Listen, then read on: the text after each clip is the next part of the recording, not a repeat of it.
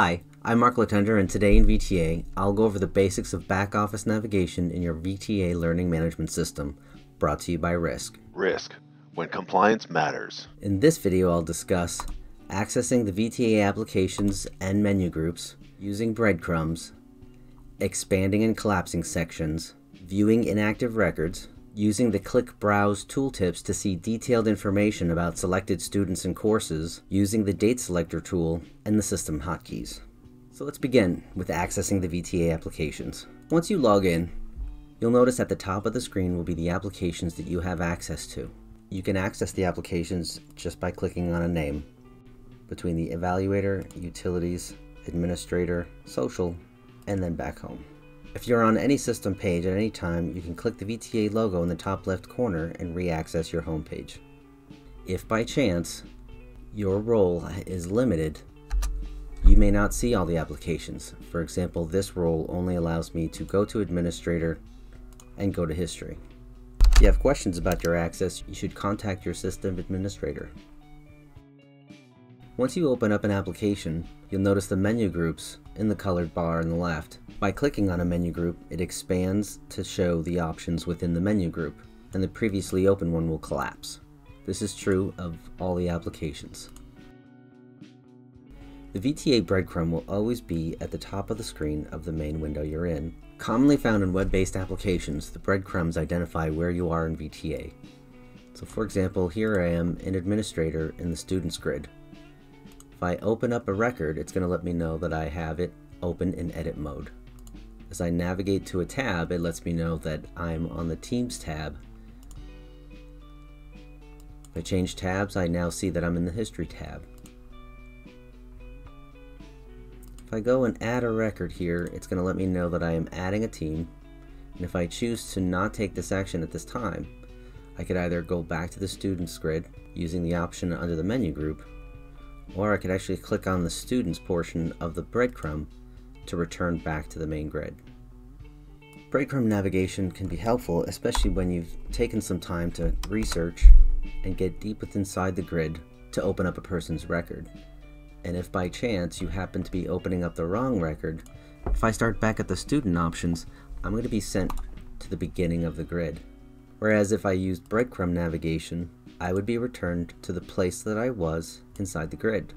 So instead of being brought back to the beginning, I would be brought back to the record that I had opened.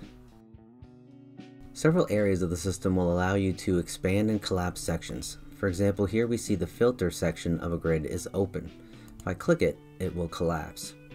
With the options closed, if I click the down arrow, it'll expand. This is also true on records.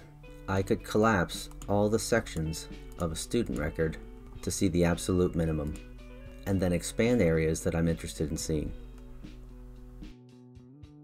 Many records in the system will allow you to inactivate a record.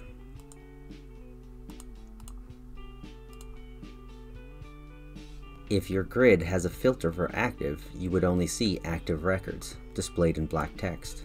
I could also choose to see only inactive records displayed in gray. If I remove the active filter, I can see both active and inactive records. You should note that autocomplete fields will only display active values.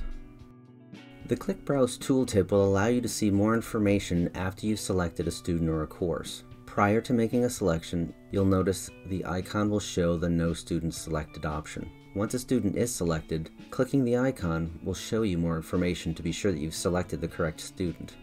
The same is true for courses. Once a course is selected, clicking its icon will show you more information about the course.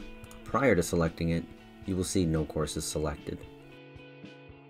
Several VTA records and reports will allow you to select a date. This can be done by typing in the date, or you could use the VTA Date Selector. You'll be able to set the current date, select any date, click the month at the top to see all months within the year, or if you select the year, you'll be able to select from any year in the decade. Data grids and records will have their options available on the action bar. You can either click on the button or in many cases use the hotkey. For example, I can select Alt-A to add a new record. I can use Alt-O to click OK, or I can click on Alt-W to add the record and add a new one.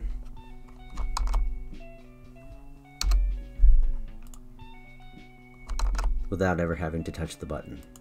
Check your online help for the current list of available hotkeys. And those are the basics of back office navigation in your VTA learning management system. Thanks for watching.